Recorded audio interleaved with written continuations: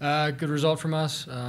Far from pretty, far from the game plan that we wanted to execute. But Robin said it after the game. It's a sign of a good team when we can, not have our best on the night and get a good result. We'll kick it off with Connor Cape, Altitude Sports Radio. Keegan, I know we just talked, so forgive me if I repeat myself here, but it's a clean sheet, and it's a clean sheet where you were outshot by Dallas, outpossessed by Dallas, and you just said that you feel like you didn't execute your game plan as well as you could have, but you still kept a clean sheet, still kept all the balls out of the net. What is it that gave you guys the ability to do that, even though it maybe wasn't as good as you thought it could be? Yeah, I think it comes down to work ethic. The whole group was up for it. The whole group deserves the credit for the shutout. It's not just the back four. It's not just Will and goal. It's all of us. It starts from the front. And Will bailed us out a couple times tonight. He makes two incredible saves in the second half. One high with his left hand off the crossbar, one low down to his right. And then left and right we have guys making blocks. But again, it's frustrating because it shouldn't come down to that for us. It shouldn't come down to such clear-cut chances. We don't want them to have more possession. We don't want them to have more shots. So again, it's interesting. We're obviously thrilled with the result, but we're a little frustrated with how the game actually goes. We'll go to Matt Pollard, last word on soccer. Keegan, congrats on the win. Tell me about your goal. I know you had a really good banger last year against Seattle.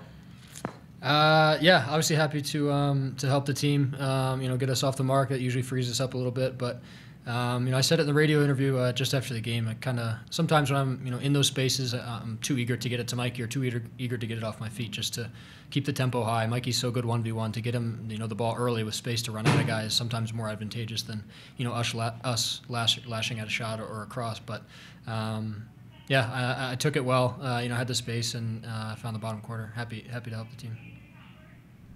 We'll go to Brian Jennings, Burgundy Wave. Hey, thanks, Keegan. You touched on it a little bit earlier, but can you kind of expand on it a little bit? You guys as a back four, but also Pricey coming in there, and then you also throw in guys like Cole and Johnny coming on the wings. You guys recover so well and defend as a unit. What's been key to that, or how do you guys work that throughout the match? Thank you. Yeah, absolutely. I think it's just something that we like to think is our identity and something that we build around. Every single guy wants the result, wants the game, wants to play the right way for the guy beside him.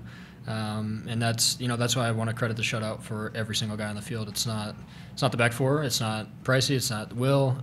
It's the subs too. They come and they work their butt off, and that's what it is. You see a forward making a 30-yard recovery run to track down the guy with the ball, to not give him time and space.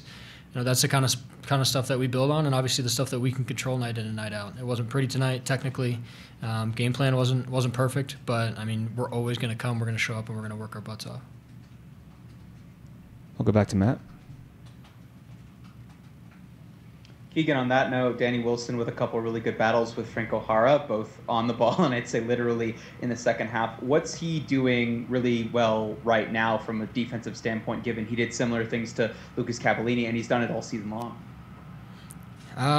He's smart. He's outsmarting these forwards. He's a really good defender. He's got tons of experience. He comes from good teams and good experience in his career.